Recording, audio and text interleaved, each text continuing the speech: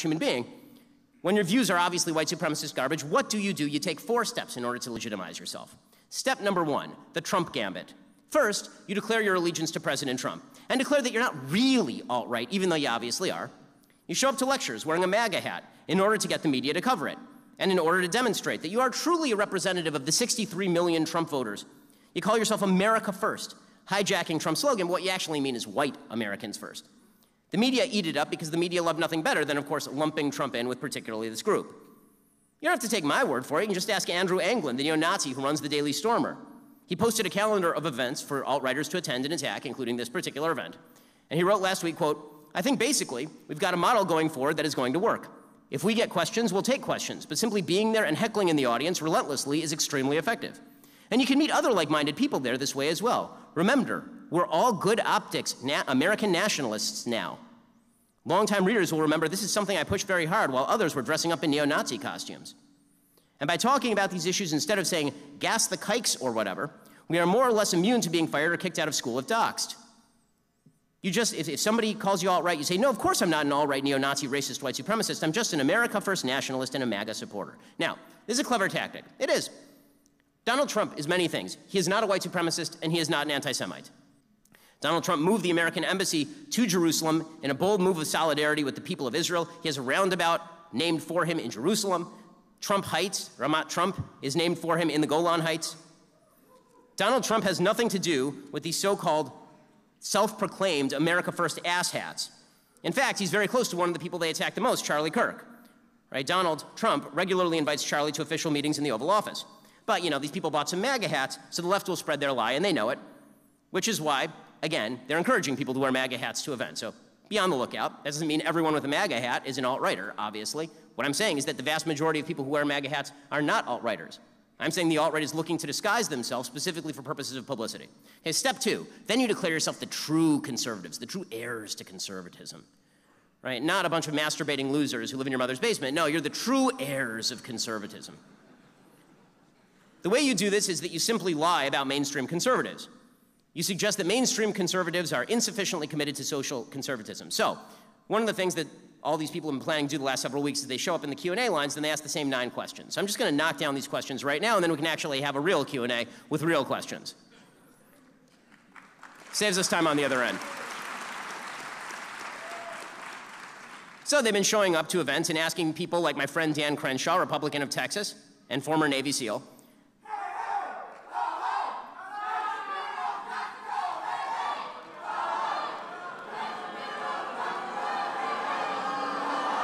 a question. Guys, it's okay. I have one question. Are you protesting the part where I'm condemning the Nazis? Like, you hear what I'm doing right now. Do you have ears? I'm literally condemning Nazis, and you're telling me to leave. Adding to the public discourse.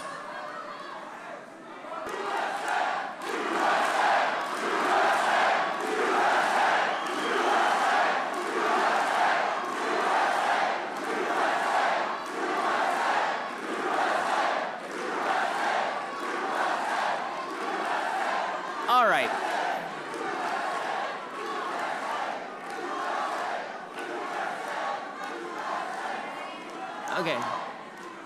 Okay. You know what? Okay, good news. I have a microphone and speakers.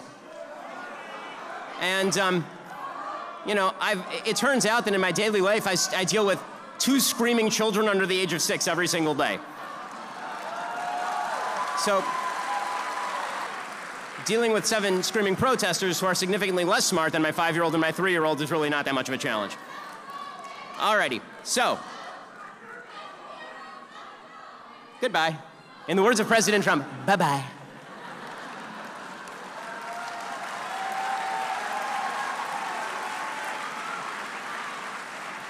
I gotta be honest with you, I'm extraordinarily puzzled. I'm standing up here bashing the living shit out of Nazis, and they're telling me I have to leave over it.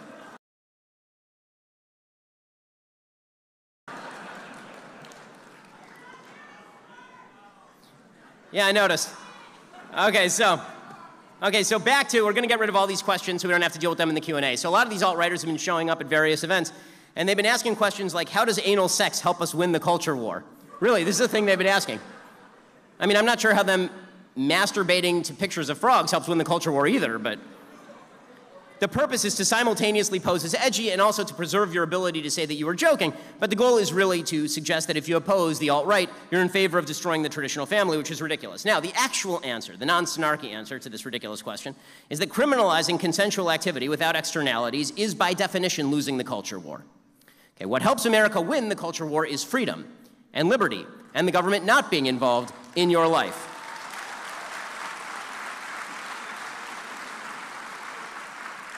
And if you, like me, believe that certain personal activity is a sin, you know how you win that culture war? By having people join your church, by engaging with your community, by teaching your children your values. That's the way you win a culture war. In fact, I'm bewildered by it. There's great irony in watching alt-righters claim they should use the commanding heights of government to cram down their viewpoints on others, while complaining that the left uses the commanding heights of government to cram down their viewpoints on others. You can't really whine about using the government to shut down your viewpoint when you plan on using the government to shut down everybody else's viewpoint. But many folks on the alt-right are busy playing true believers by suggesting it was like me, people who wrote entire books on the evils of pornography in American society, or people like David French, who spend their days fighting for religious freedom in court, are standing ardently in favor of drag queen story hour at the local library. Okay, newsflash, I think drag queen story hours border on child abuse. I think parents who expose young children to sexualized cross-dressing adults are doing something wrong and bad. I also think that in governmental terms, if you allow the library to decide which speech to ban, it's much more likely to ban the Bible than drag queen story hour. I'm for limited government because I do not trust the government to decide what kind of speech it wants to ban.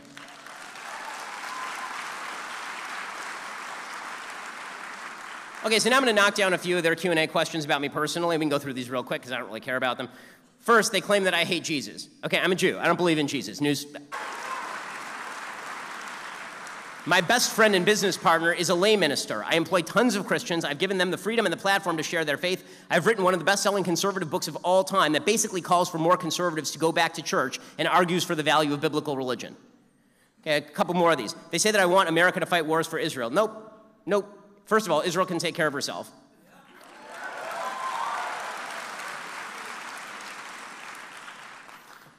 They say that I'm a chicken hawk. I want to send our boys to die, but I won't fight myself. Okay, reality. People who join the military are braver than I. They've sacrificed more than I. That is a fact. Also a fact. No one in America sends people to die. People volunteer for our military. The draft has not been in effect for several decades. The people who join our military, they're not victims, and nothing annoys them more than being treated as victims by people who use them as political pawns. They don't need protection from me. I, like every other American, I have opinions on how to use the American military because we have civilian control of the military here in the United States, which is a very, very good thing. But suggesting that anybody who doesn't serve in the military can't have an opinion about the use of the military is like suggesting that anybody who is not a police officer can't have opinions about how the police ought to be used. By the way, our soldiers don't need the victimology, the sort of patting on the back of a bunch of weak, effeminate losers who live in mom's basement. They are protecting you. They are stronger than you. Okay, other ones. I attacked the Covington kids. I mean, this one is so absurd. I literally was on the phone with the Covington. I know them personally. I was on the phone with them nearly every night, guiding them in the media and through legal strategy. Okay, I haven't revealed that publicly until now, but now that this accusation is out there, I may as well say it. You can call them, you can ask them. Okay, they also suggest, these folks, that I didn't defend so-and-so when they were banned from social media. That's probably a lie. I've basically defended everyone from being banned from social media, including people who have targeted me and created risk threats for me. Okay, another one they like, that I'm a grifter, right, that I make money. Welcome to America. We have lots of sponsors. I'm very grateful for my sponsors. And I'm not going to apologize for the fact that I offer my sponsors a way to reach my audience. I'm very proud of them. I think their products are good. That's why I talk about them. And if it makes me money at the same time, great. I'm out to make money. I like money. Congratulations, it's a free market economy.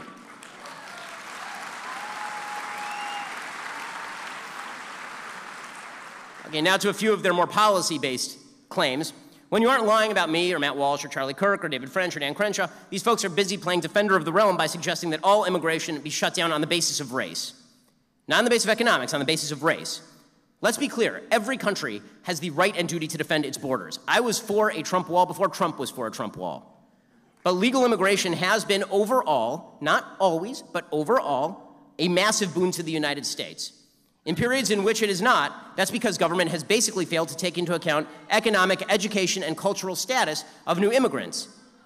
The government should take all those factors into account. Again, economic, educational, and cultural status, all of that should be taken into account. And then we should welcome new immigrants who benefit the United States. This is all very logical. By the way, I'm confused by the idea that we should not be attempting to create a brain drain to the United States by drawing immigrants who are highly qualified here. If you're America first, why don't you want more smart, principled people coming into the United States to make us stronger and simultaneously drain other countries?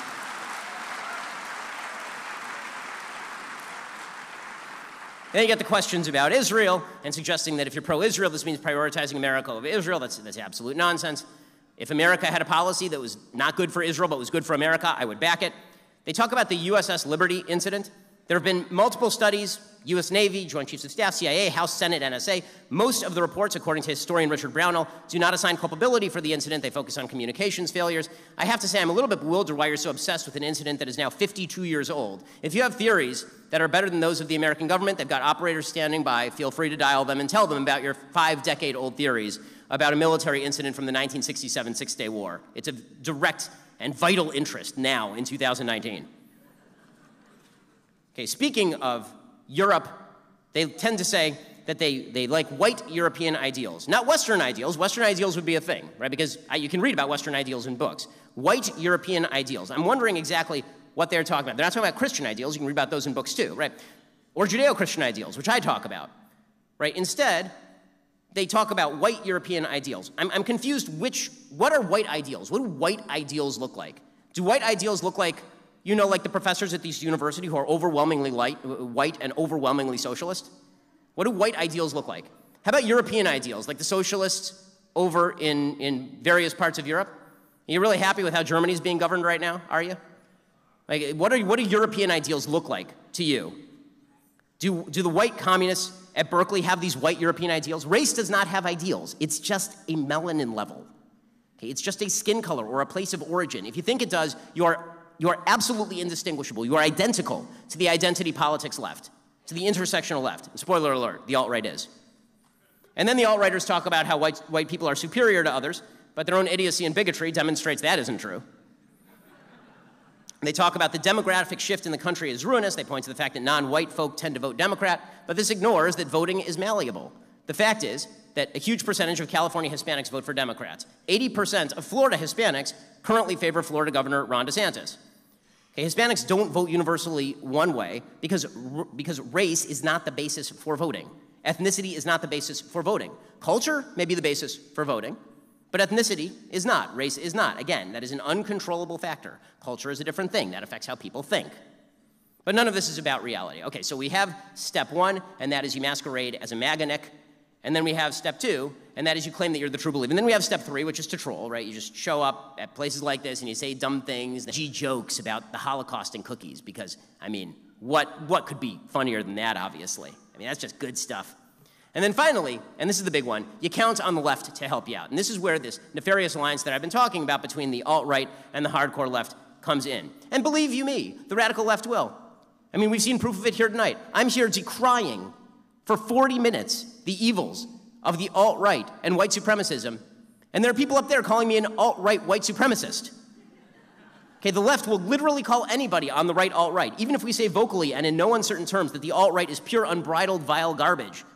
Even if members of the alt-right target those people on the mainstream right. Even if Donald Trump condemns the worldview. Listen, you can argue with anything mainstream conservatives say. It's a free country.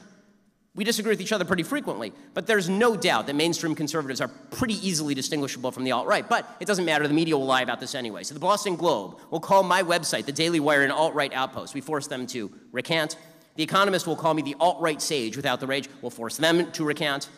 Over at Boston University, where I'm speaking next week, they're festooning posters of my face with a Hitler mustache, which makes perfect sense. Students at this university will mob people trying to put up posters for a lecture. They'll tear down banners advertising the speech and replace it with a banner reading, "Be tolerant, accept racism." I challenge you to find anything in this speech or anything else I have said that is racist. Really, I'm waiting. Operators on standby. They'll issue a flyer that literally depicts me as a cockroach on a bottle of bug spray with the label Ben Be Gone. I do love that one, I will say. That was pretty great. I think that my favorite thing about that is that these people, they hear dog whistles everywhere, right? Donald Trump will say something and they will, oh, it's a dog whistle. I say Judeo-Christian values. And then they say, oh, that's a dog whistle. When I say Judeo-Christian values, I mean white people, which is obviously untrue. Dog whistles everywhere, just dog whistles everywhere. And then they put out a poster literally with an Orthodox Jew on a bottle of extermination spray with me as a bug. That's not a dog whistle. That's you howling at the moon. I mean, my God. And then they're like, oh, well, we just didn't know. Funny, your antenna were up real high in terms of sensitivity for other groups. Weird that your antenna were just completely non-functional when it came to the Jews who don't rank on your intersectional hierarchy of victimhood. Very odd. For every other group, we have to be careful of dog whistles that don't even make sense. When it comes to the Jews, you're like, I'll put him on a bottle of Bug Be Gone, this Jew right here. Maybe I have a feeling it might be because, unfortunately, for the intersectional left, Jews don't actually count as a quote-unquote minority group. Right? The only minority groups are the ones that they perceive are victimized. Jews aren't victimized enough, despite the fact that on a per capita basis, Jews are the most victimized group in the United States by hate crimes. And it isn't particularly close, by the way. But it's not just the students at this university. The media will suggest that President Trump is in league with the alt-right. Even at this late date, they'll neglect the fact that Trump has repeatedly condemned white supremacism, that he has purged his administration of people who were remotely friendly with the alt-right, people like Steve Bannon. They'll simply overlook that Trump isn't a white supremacist. They'll declare that the MAGA hat is indeed a Nazi swastika. So, clarification for people on the left who apparently can't listen or read. If someone believes that all men are created equal, and men means like mankind, that's what the word meant when it was written in the Declaration of Independence, you idiots. If someone believes that all men are created equal, that every American should have equality before the law, in free market capitalism, in small government, in equal rights for people of all races, that person is not on the alt-right. In fact, they despise the alt-right, and the alt-right despises them. But people on the left know this, they just prefer the lie. Why? Because their goal is time splashed a photo collage on their front page of me and Milton Friedman and Dave Rubin and Richard Spencer. The goal was to lump everybody together and then suggest that we are radicalizing the American population, as though Richard Spencer and I have a damn thing in common. For the first thing, I can read. Political correctness is a weapon for the left, but it's also a weapon for the alt-right. Harvard professor Steven Pinker, who the left tried to cancel for saying this, made this clear last year. He was saying that political correctness is a way for the left to shut down debate. By shutting down debate, they actually open the door to the alt-right because they say you can't ask certain questions. Then the questions get asked, they shut it down, and people go, wait, I'll just look online for the answer, and the first answer they find might be something from an alt-right website, and they start to take it more seriously, right? This is something Steven Pinker said, so the left called him alt-right and shut him down. There's something that's the most nefarious of all when it comes to these sort of de facto playing off each other political alliance between the far left and the alt-right, and that is that they actually mirror themselves in politics and culture. They both have an identity politics view. As I say, the left's view of American politics is that Americans can be identified by group. Americans are black or Hispanic or white or green or Jewish or lesbian or, in the best of all possible worlds, a half Native American, half black, little person who is gender fluid.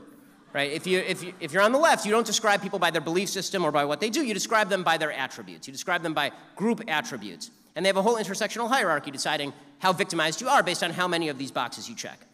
The only difference between the left and the alt-right is that they reverse the hierarchy, meaning that the left thinks that hierarchy is bad, right? They create this hierarchy where white people are the most powerful, and then progressively you go all the way down to the bottom and you get to the LGBT people, and those are the people who are the least powerful according to this hierarchy. And they say that hierarchy is bad, we should just flip the hierarchy. And then you have the alt-right, and they say, no, the hierarchy is good, and we should keep the hierarchy the way that it is. And then there's all the rest of us who are like, what hierarchy? There shouldn't be a hierarchy. What the hell are you talking about? We're individuals. We live in a free country.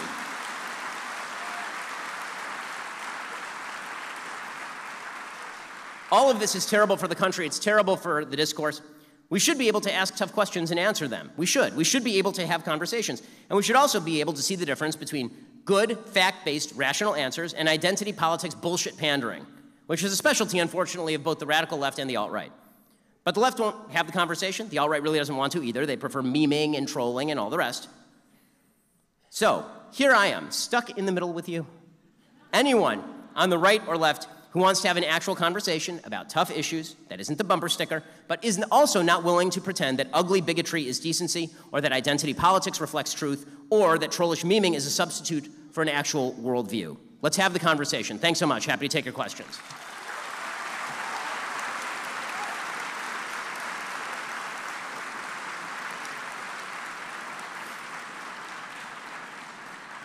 Thank you, everyone. It's time to start the question and answer period. If you'd like to ask a question, please walk around to the back of the hall, back of the house, stand behind the pink line by the usher, and he will guide you up to